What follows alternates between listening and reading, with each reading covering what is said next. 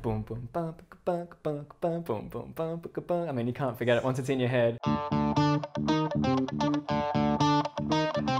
Playing Jesus is really cool. I kind of get to explore him from a different angle that maybe previous productions have explored him. It's actually more Jesus within me as an artist and why Jesus is who he is. Like in 2019, it might be a celebrity. Celebrity status mixed with religion, I think it's yeah, it makes for something with like teeth and guts, and which it does have. I play Mary Magdalene, one of the most misunderstood characters from the Bible.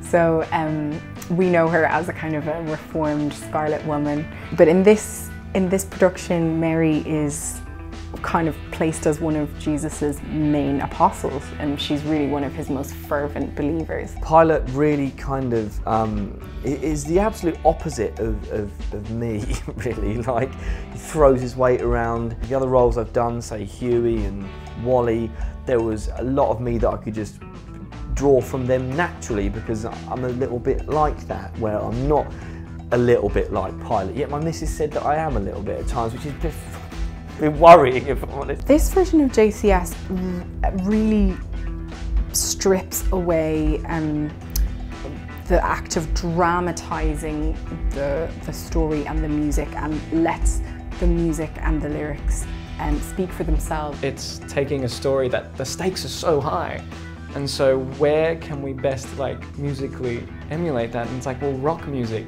It's almost like everyone that sings rock, the stakes are high. It's about getting it out. As a piece of work musically, it's a masterpiece.